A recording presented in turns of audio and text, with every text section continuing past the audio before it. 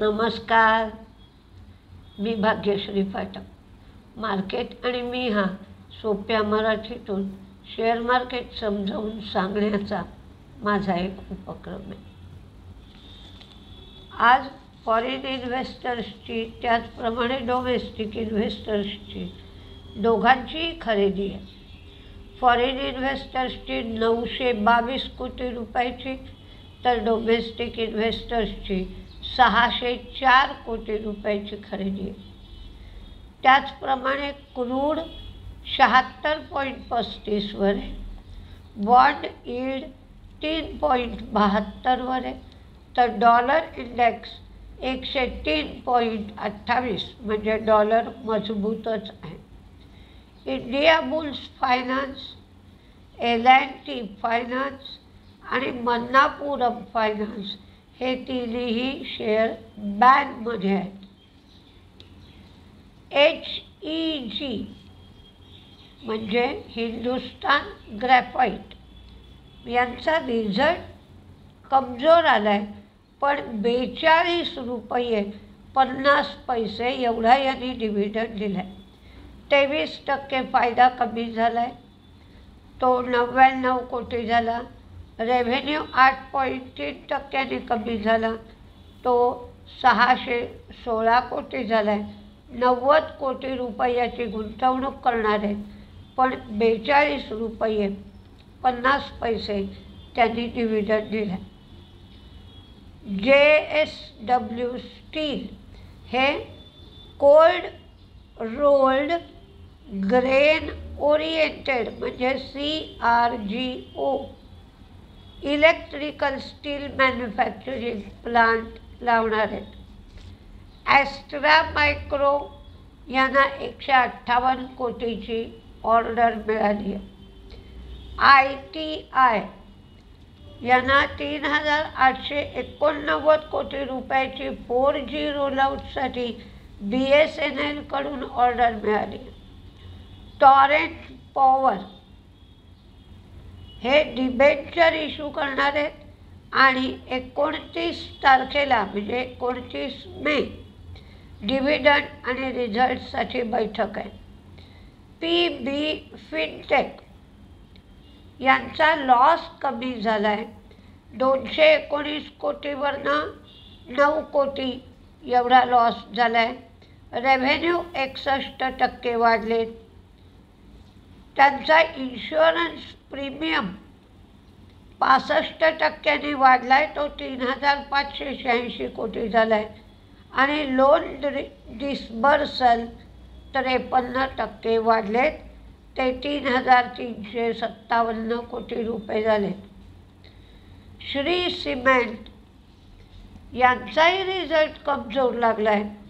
Power cost आणि fuel cost वाढली, त्यामुळे फायदा 15.3% कमी होऊन 546.2 एवढा झाला आहे. आणि रेव्हेन्यू 16.7% वाढून 4785 कोटी एवढा झाला आहे.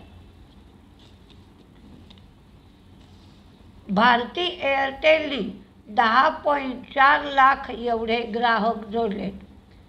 ग्लेनमार्क फार्माचा ग्लेनमार्क लाईफमध्ये 82.85% एवढा स्टेक आहे. या हिश्श्यापैकी काही भाग विकून ते कर्ज कमी करण्याच्या विचारात आहे.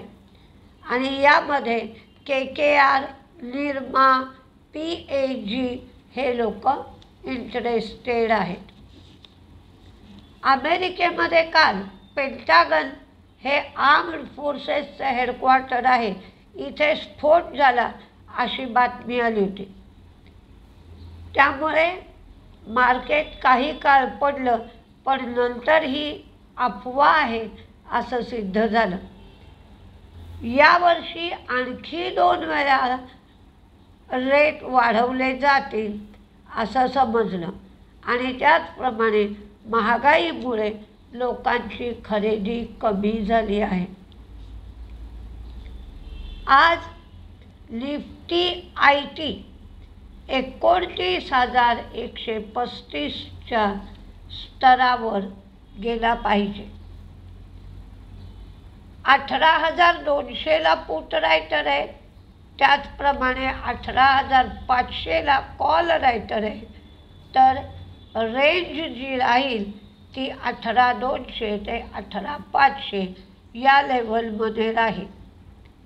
जर तुम्हाला 18,248, 18,201 आणि 18,168 या लेवलच्या जवळपास थोडी थोडी खरेदी करा आणि 18,339, 18,384, 18,410 या लेवलच्या जवळपास प्रॉफिट बुकिंग केलं पाहिजे. त्याचप्रमाणे बँक निफ्टीमध्ये 43,720, 43,640, 43,510 आणि 43,280 या लेवलवर तुम्ही खरेदी करायला संधी मिळाली तर खरेदी करा आणि 44,085, 44,191 या लेवलला प्रॉफिट बुकिंग करा. वेदांताने 18 रुपये 50 एवढा डिव्हिडंड दिला आहे. 30 मे रेकॉर्ड डेट आहे, त्यामुळे याच्यात तेजी राहील. BPCL रिझल्ट चांगला आला आहे, 4 रुपये डिव्हिडंड. कॅमलिन फाईन रिझल्ट चांगला. JTEKT रिझल्ट चांगला. ॲस्ट्रा मायक्रोवेव्ह, थंगमायल, EIH म्हणजे east India hotel, SJVN, IRCTC चार्टप्रमाणे, JSW steel, fusion micro, BPCL, Bombay Burma, गो फर्स्ट पुन्हा सुरू होईल म्हणून, ॲस्ट्रा microwave, Garware technical fibre result छान आला आहे. मॅट्रिमोनी चार्टनुसार ITI ऑर्डर मिळाली आहे. DLF मोमेंटम चांगला आहे. चेन्नई पेट्रो, भारती एअरटेलचे सबस्क्रायबर्स वाढलेत, 10.4 लाख एवढे झाले. मॅक्स हेल्थ रिझल्ट चांगला आहे.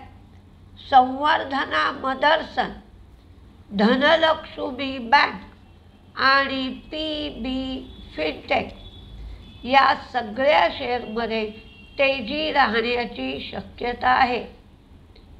मंदी स्पेन्सर्स, बोरोसिल, मला असं वाटतंय गुजरात अल्कलीमध्ये मंदी राहील, पण 23 रुपये डिव्हिडंड आहे, त्यामुळे दोन्हीही बाजूला लक्ष दिलं पाहिजे काय होत आहे. पण रिझल्ट खूपच खराब आहे.